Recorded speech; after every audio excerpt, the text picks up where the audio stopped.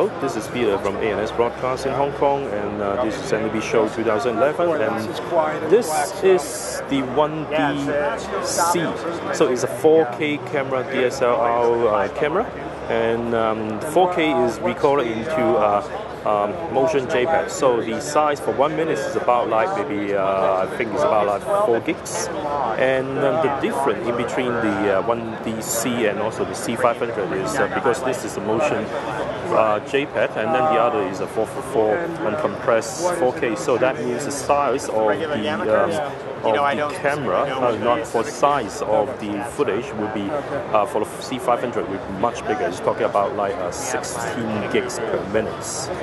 So for more information, you can visit our website. Thanks a lot.